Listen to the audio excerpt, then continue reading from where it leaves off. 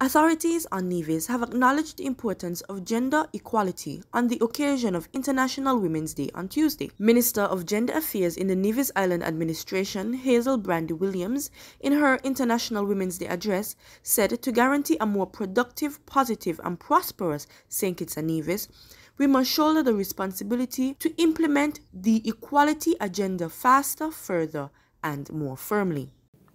No longer can we speak of gender equality in a vacuum, for as we look around us, we will begin to realize that equality impacts every sphere of life, and climate change is a grave and increasing danger that must be corralled. In fact, climate change has been identified as a threat multiplier.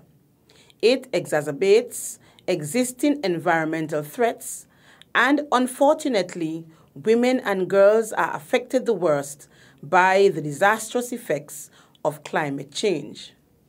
It is incumbent upon all of us to ensure that we put meaningful measures in place to mitigate against the threats facing our women and girls as we seek to build a safe and resilient society.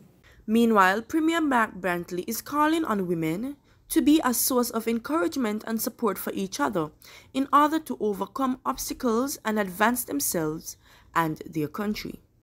I want you to leave here with a renewed pep in your step, a renewed commitment to yourselves, to your girl children, to other women, and to each other.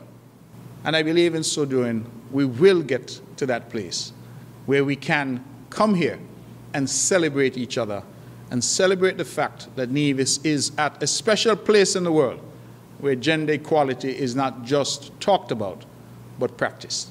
Brantley, who is the senior minister responsible for gender affairs in the Nevis Island Administration, further pointed out that unlike some other countries, women on the island of Nevis are able to vote, to stand for elections as candidates, and to access equal pay for equal work. I am Jacinthia Teixeira reporting for SKN Newsline.